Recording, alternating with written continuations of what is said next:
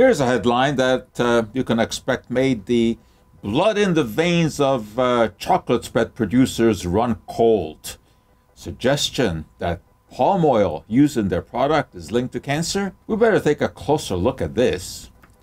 Well, the study that they refer to was actually a legitimate study published in Nature, one of the prime publications in the world in terms of science. And it was a study that was very, very well done and very interesting. However, what it showed was nothing like what that headline suggested.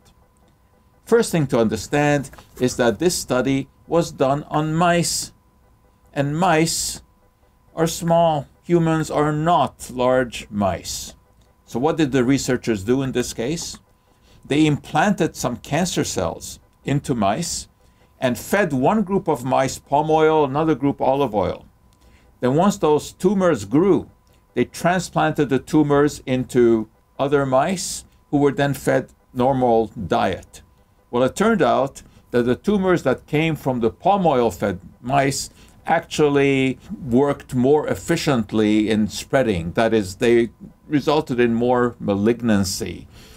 They spread all over the body. Again, this is something that was done in mice, and there was no evidence at all that originally palm oil would cause cancer. The cancer cells were implanted into these animals. So this obviously caused a lot of concern in manufacturers of products like Nutella, because they are made with palm oil. However, of course, that study has nothing to do with the palm oil. There's no suggestion that palm oil can cause cancer. Indeed, the palm oil is the most widely used vegetable oil in the world. And there are some issues with palm oil. For example, deforestation, because in order to grow the palm fruit, you need more palm trees. And in Indonesia, where many of these plantations are, they're burning down forests in order to plant more trees. That's a problem because orangutans, for example, have their habitat destroyed. So that certainly is a concern.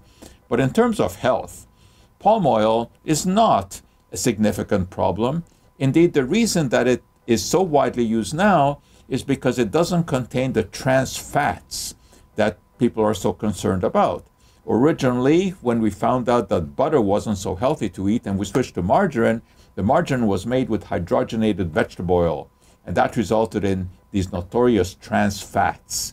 And those were, in fact, we went from the frying pan into the fire. They were worse for heart disease. So then came the switch to palm oil, which although has saturated fat like butter, it doesn't have quite as much. So there's really no health issue with palm oil to connect it in any way to cancer. So one has to be very careful in terms of reading scientific studies.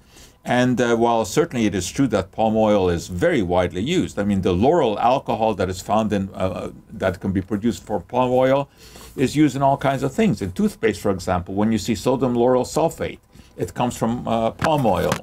And sometimes you will see on labels of foods such as this, modified palm oil.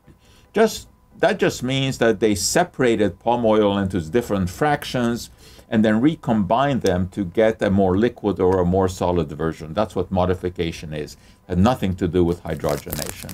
So as far as eating stuff like this, I don't worry about it. But of course, because it is still fatty, I eat it in limited amounts.